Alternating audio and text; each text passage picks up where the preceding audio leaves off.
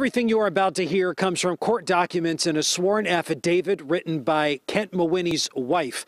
South Windsor police declined to comment on the incident, calling it a, quote, uncorroborated criminal complaint.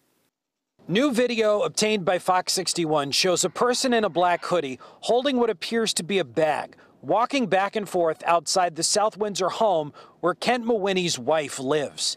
Fox 61 obtained a sworn affidavit by Mawhinney's wife.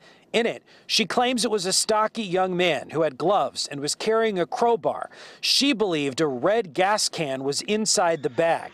She says signs of forced entry were subsequently located by the garage door. She says police took a report, ran a plate on a red SUV, and questioned a young man who claimed he was there to repair the garage door, and Kent Mawhinney asked him to do it. The incident from April 15th was classified as an uncorroborated criminal complaint by South Windsor Police Sergeant Mark Cleverton, who declined to comment further.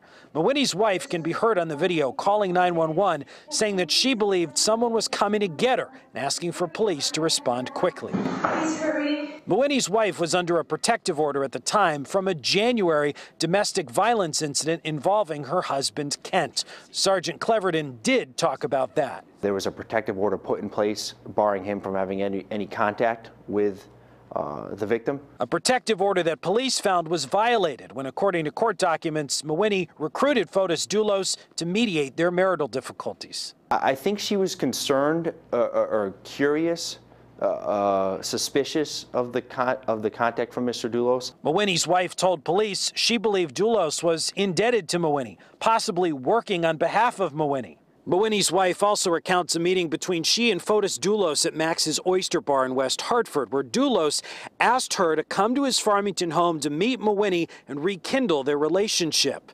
Later, even offering a room, and in her words, suggesting that Kent and her use it to be intimate, an offer she didn't take him up on. There's no question she was fearful for her life from Mr. Mawhinney. The warrant goes on to detail a list of conditions that Mawhinney's wife told Fotis Dulos she wanted met before they could begin to repair their relationship. She wanted respect, she wanted Mawhinney to attend Alcoholics Anonymous, and for them to get counseling. Reporting in Farmington, Matt Caron, Fox 61 News. You can expect a lot more.